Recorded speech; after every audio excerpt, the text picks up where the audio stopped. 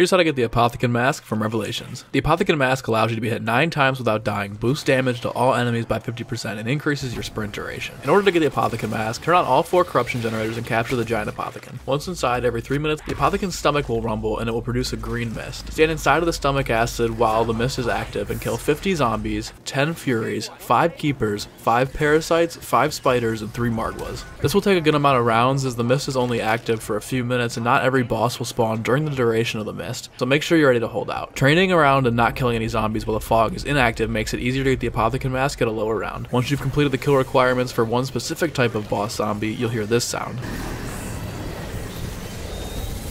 Once you've completed all of the kill requirements, you'll hear this sound. I know how it feels to wear many faces. Make your way to the Keynote of Toten stage and claim the Apothicon mask. Like the video, follow my TikTok, and subscribe to my YouTube channel.